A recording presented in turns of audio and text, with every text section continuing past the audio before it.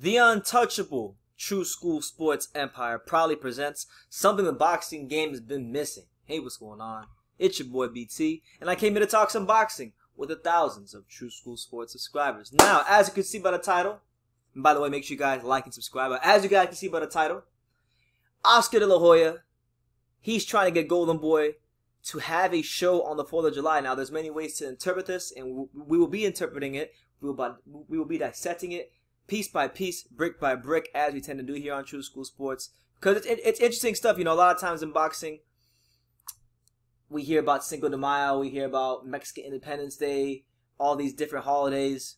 But 4th of July has never been really a holiday that has been made big in boxing. And I think it doesn't make any sense to me how it hasn't been made big, because America is the home of big time boxing. Whether you like it or not, America is the home of big time boxing.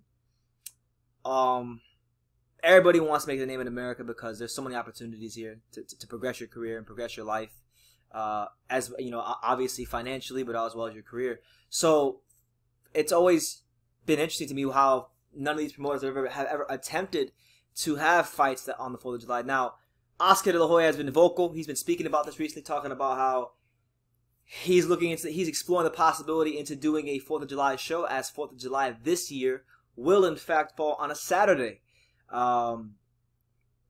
Here's what he said, as you can see right here by the tweet. He said, it says right here, "I'm proud to have promoted Cinco de Mayo and September 16th.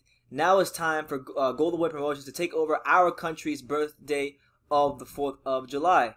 Now, it's interesting because when I first heard about this, my first reaction was to want to criticize this, because Golden Boy Promotions is primarily it's a company that has mostly Mexican fighters.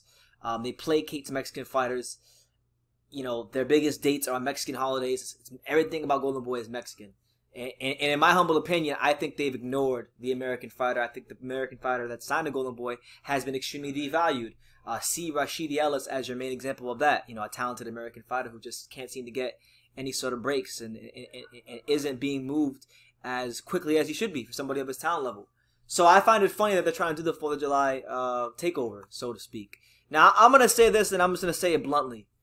If Golden Boy Promotions is going to be doing something on the 4th of July, it better be to honor the day. I better see American fighters on this card. I better see good fights with American fighters doing things to honor our country's birthday.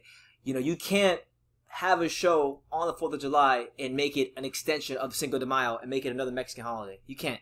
You can't. That would be utterly disrespectful. So please, Oscar, if you're going to do this, do it right. Give some American fighters opportunities. Let Rashidi Ellis get on the card. If you're going to make Canelo, put Canelo on this card. Put him against Demetrius Andrade, because that'd be a good fight. And he's an American fighter as well. You know, do this damn thing right. Do this damn thing right.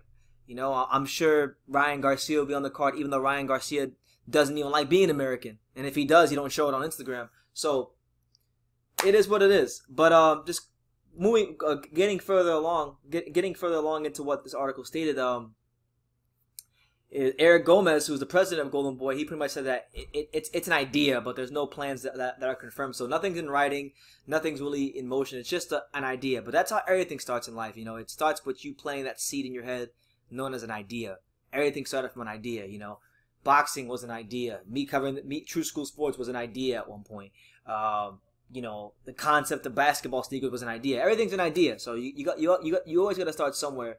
But if Oscar's gonna do this and he's gonna attempt to do it, then kudos to him, because this is a holiday that, you know, I think even if I want to sit here and criticize it, I feel like this is a holiday, at least from what I can remember, that in recent memory has been largely ignored by boxing, because the reality is most Americans are not home during the 4th of July. They're out at, you know, I'm in South Florida, so most people on the 4th of July are at the beach or at the park watching fireworks, spending the day with their families.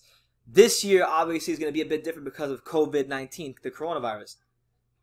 So you'll be led to believe that there might be more people at home than usual this year, and it just so happens that the 4th of July tends to fall on a Saturday. So I think it does present that unique opportunity for not just Golden Boy Promotions, but any boxing promoter to put on a good show. a show that's gonna produce fireworks. And I think that's what that since it's on the 4th of July, it only makes sense that any promoter that gets involved in this holiday will try to put on fights that will bring out fireworks.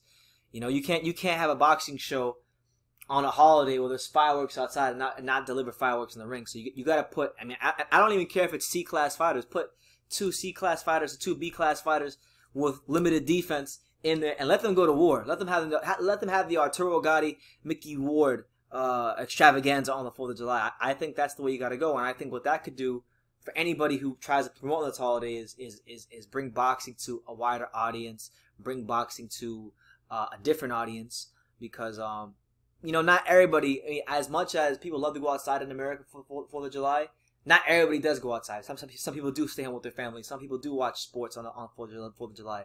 Personally, for me, normally on the 4th of July, I like to watch baseball. So normally I watch the Marlins play. Normally they lose 4th of July, but I watch the Marlins play, and then after the Marlins are done playing, I go outside, I watch some fireworks, say hi to some family. I mean, my 4th of July are pretty simple, but it is a good idea. I do like the idea. My only concern is that they don't try to make this an extension of Cinco de Mayo by just filling the car with Mexican fighters and making it another Mexican holiday. If you're gonna put on a 4th of July show, put it on with American fighters. You know, the good American fighters on your roster. Your Ryan Garcias, your Rashidi Ellis's, those guys. You know, and if you're gonna put Canelo, because I've heard these rumors of Canelo fighting on the 4th of July, which is an American holiday, you better match him up against Demetrius Andrade. You better. There is no ifs, ands, or buts about it. If Canelo Alvarez is gonna fight on the 4th of July, he needs to be fighting Demetrius Andrade, another top American fighter who can challenge him. Not Chavez Jr., not Benavidez, not any of them guys. Demetrius Boo Boo Andrade. So that's just that's my take on the matter. That's my opinion on the matter. I think it is a great idea. I think this is a great opportunity from Oscar De La Hoya and Golden Boy Promotions and boxing at large to really do something new for the fans and not just boxing fans, but sports fans in general. And I commend him for the idea. I just hope that he can do it right and doesn't make a mockery of the country in the process of putting a fight on the 4th of July. But anyway, that's the news. Oscar De La Hoya hoping to run a Golden Boy boxing show on our country's birthday, the 4th of July. So let me know what you guys think in the comments down below. What would you make of Oscar De La Hoya putting on a show on the 4th of July? And what are some fights, potential fights, you know, with some American fighters that you would like to see on the 4th of July card? Let me know in the comments down below. Take the time to subscribe. And like I say in every single one of these videos, you can love me or you can hate me. But I'm just kidding, Daniel. So until next time, take care, guys.